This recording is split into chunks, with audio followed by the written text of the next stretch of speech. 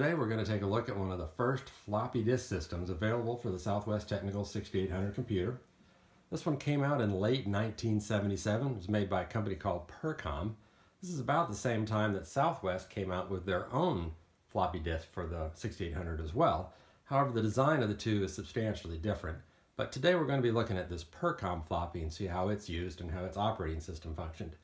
Now, this Percom design was actually almost the exact same thing as Northstar used for their system that they had introduced over a year prior to this.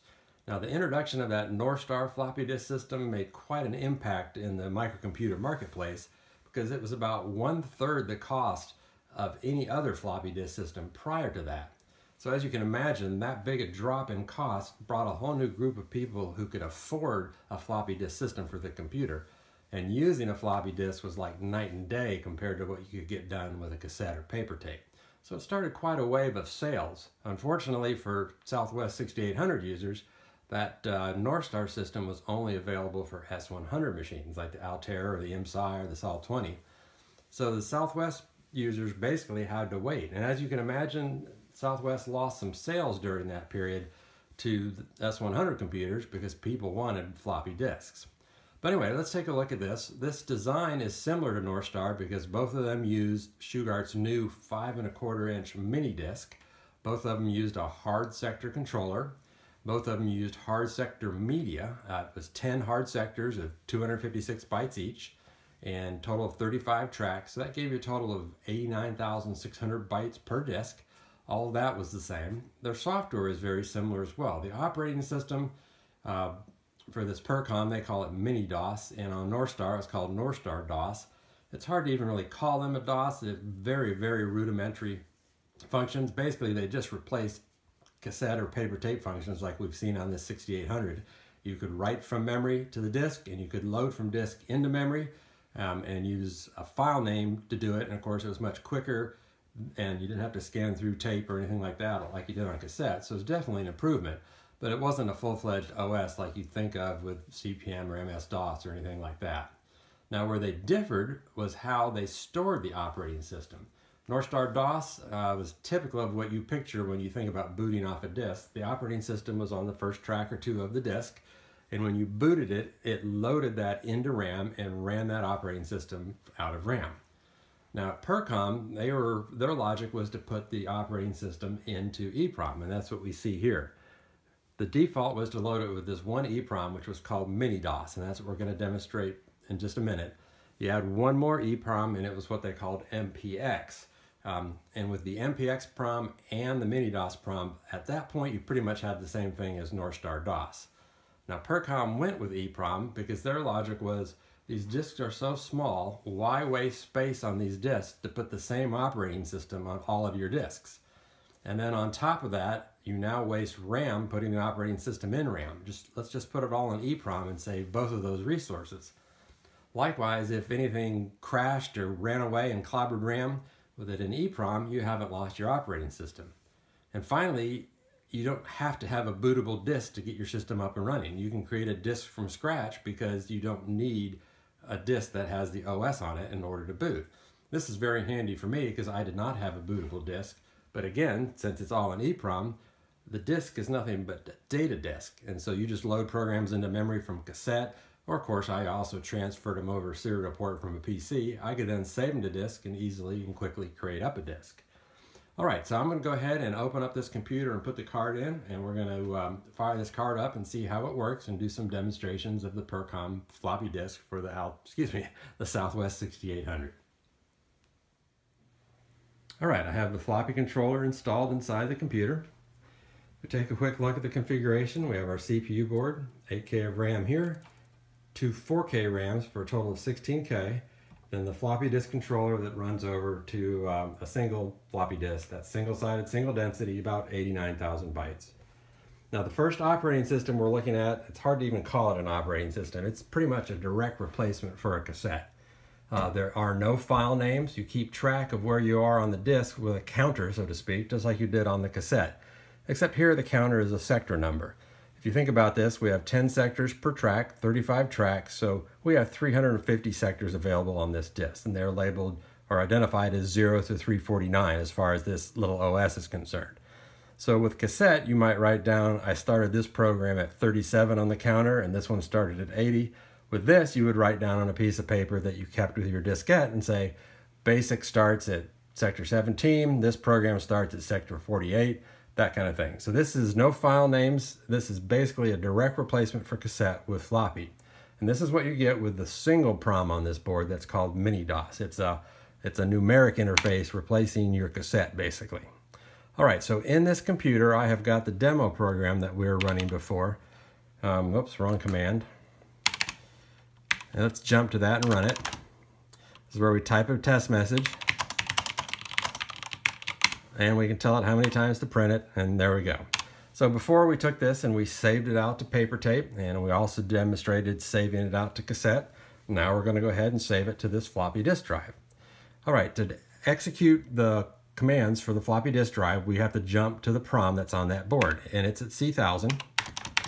And it doesn't give you any feedback at all here, really, other than the fact that the PROM is now processing input. If I type something that's not a valid command, for example, I'll tell you K is not valid, it just kicks right back out to SWTPC. All right, so we'll jump to C1000. A valid command is load. So I type L, you see it jump to space. It's now wanting me to type in the next parameter. What you type in is the drive number, this is drive 1, followed by the sector number, which is essentially the tape counter of where the program you want to load is. And actually, we have to save this first, so let's just skip this. If I type anything bad, it kicks it out. What we need to do is save this first. So jump to C1000. Guess what the command is to save? It's S. And you give it a memory range, just like you did when we were saving to paper tape or cassette. This is from 0100 through 017F or so. That's plenty to cover it. Next, you put in the address that it runs at. This is where we would put in the value at A048 to say where to start the program. That way, when you load the program, you don't have to know the execution address. It'll have it in there for you. All right, and then you specify the drive to write it to. That's drive 1, and what the counter you want it to start at. In other words, the sector number. Now, I've already got stuff on this disk. The next free spot is sector 158, so that's the counter. The second I type this last digit, you'll see it kick on. All right. Okay, it wrote it. It says the last sector in use is 158. So whenever you wrote something with 3 or 4 sectors, it would have said 159 or 160. You would jot that down on your piece of paper so you know that you start one higher than that next time. So my last sector used was 158, so I know next time I save anything, I'm going to put it at 159.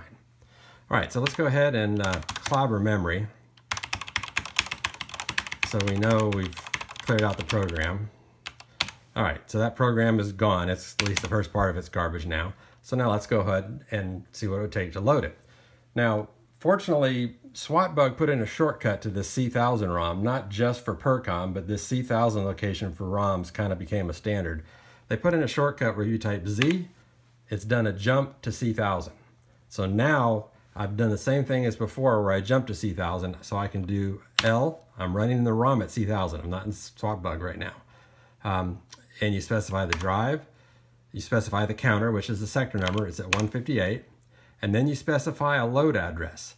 The reason you can specify a load address is if you want to override the default for it.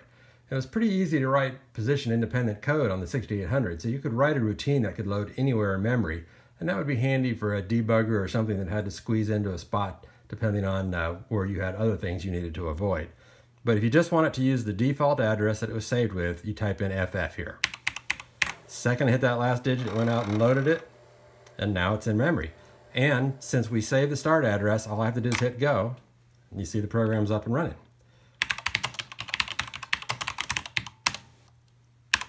Okay, so it worked. It was pretty simple, much quicker, of course, than a cassette, and you didn't have to go and advance tape counters or anything, but you're keeping track of all this with numbers. All right, so let's say we wanted to load BASIC. So the Z command jumps to C1000, type load. I want to load from drive 1. I have a 4K BASIC at sector 10. So I put in the 10, and I want to load it just into whatever its default address is. So I put in FFFF. That's it. That's running. I hit go. That exclamation is the prompt for this 4K Basic. It's made by TSC, Technical Systems Consultants. They ended up pretty much being the software arm of Southwest Technical from this point in time on. Two separate companies, but they develop most everything, including an operating system that we'll discuss later on in another video called Flex. That was more of a real operating system, sort of like CP/M. All right, so let's put in a simple program. Whoops, 20. So hard typing around this tripod.